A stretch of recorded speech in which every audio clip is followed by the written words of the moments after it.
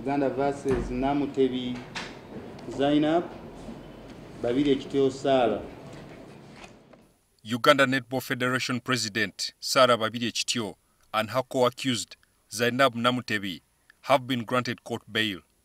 The two were remanded to Luzira Maximum Prison on Monday over allegations of obtaining 16 million shillings by false pretense. Babirye's spouse, who also doubles as the Uganda Netball Federation Marketing Director, Dan Ntale, says the allegations are intended to malign his wife. First, if you follow the first time we came here the court, the same people who made these allegations about money given to the Federation, surprisingly, even the figure, somebody who gave them that script, they lost it on the way.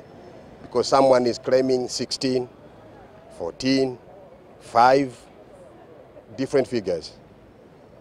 Today, you had it yourself. It's 8, that is 16. By the other time, and they are the same people. Ntale lays the blame of Sarah Kityo's woes squarely at the feet of National Council of Sports. You know what National Council of Sports is doing. I'm one of the victims. That one will come later because I'm one of the victims. So we know National Council of Sports is doing this.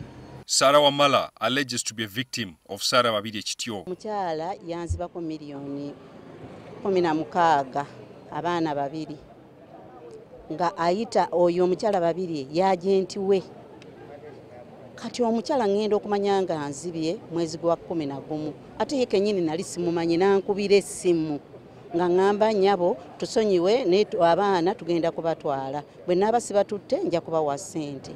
Kityo and Namutebi are expected to report back to court on June 6th for the hearing of the court case.